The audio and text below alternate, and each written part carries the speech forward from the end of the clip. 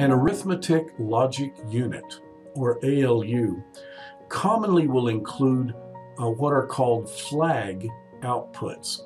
Now, a flag is nothing more than a 1-bit or a 2-bit output that indicates the result of some operation.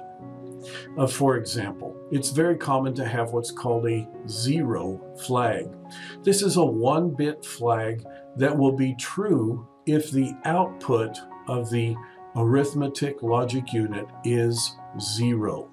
Well, for example, if you input a 1 on A and 1 on B, and you set the ALU to subtract one from the other, then the output is 0. And we would also set the 0 flag to true. Now, we use flags in order to make other sub-circuits simpler. For example, it's much simpler to check for a single bit 0 flag elsewhere in our device than to try to determine if the output of a 32-bit ALU is 0. Now for Lab 18, you're required to take your ALU that you created for Lab 17 and generate 2 output flags. The first one is a 0 flag, and it should go high anytime the output of your ALU is 0. Now the other flag is a 2-bit flag. It's a compare flag, and it should be set to 1, 1 if input A and input B are equal.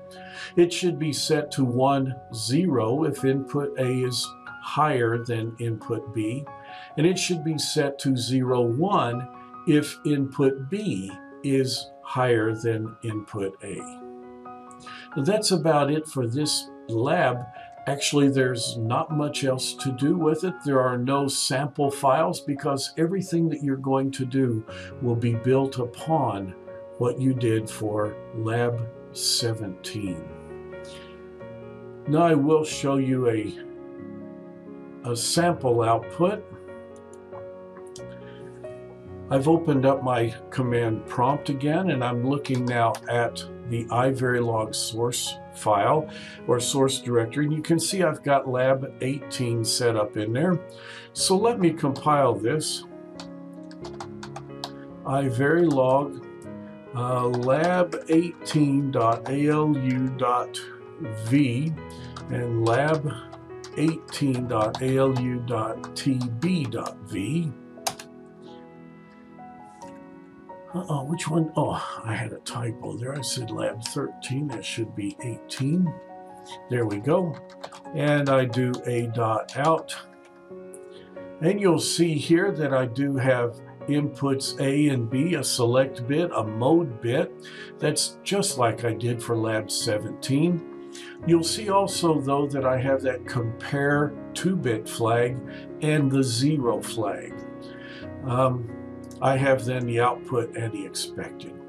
And you can see down through there that every place the output is 0, that the 0 flag does show up to be 1.